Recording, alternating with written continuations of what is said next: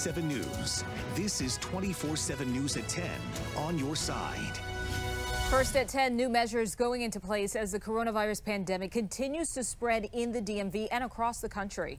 Tonight, Metro announcing major changes and more. Businesses in our area forced to shut down. But tonight at the White House, President Trump emphasizing his goal to ease social distancing guidelines around Easter. That's about 2.5 weeks away from now.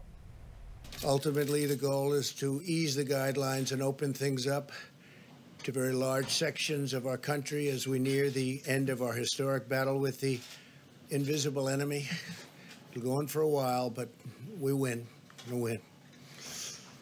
Now, despite that optimism from the president, the nation continues to take precautions to stop the spread, including right here in D.C. This information just in from Mayor Bowser. We now know all non-essential businesses must close by tomorrow at 10 p.m. That order will be in place through April 24th, and it covers salons, barbershops, and tattoo parlors. 7 on your side, speaking to one business owner who's now on edge.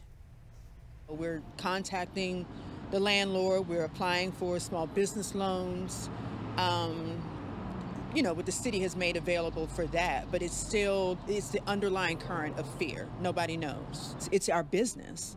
It's our livelihood, and that multiplied by millions of stylists around the country and the world.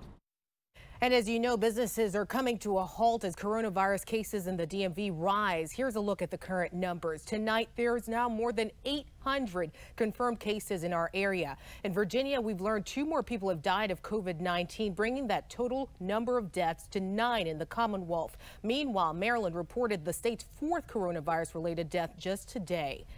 Tonight, the virus has taken Metro by storm. Drastic measures now, saying that 19 of its stations will be closed Thursday. 7 on your side's Heather Graff is tracking these new developments from the Archive Station, one of the stops that will soon shut down. Heather. And I got to tell you, the Archive Station is almost eerily quiet right now. Take a look behind me. It's been this way. Not a soul in sight for hours. This station closing because it's just a few blocks from the Gallery Place Chinatown station. Others, according to Metro, like the Clarendon station in Arlington, are closing because of extremely low ridership. Video like this, taken during what's supposed to be the evening rush hour, illustrates just how few people are currently using Metro.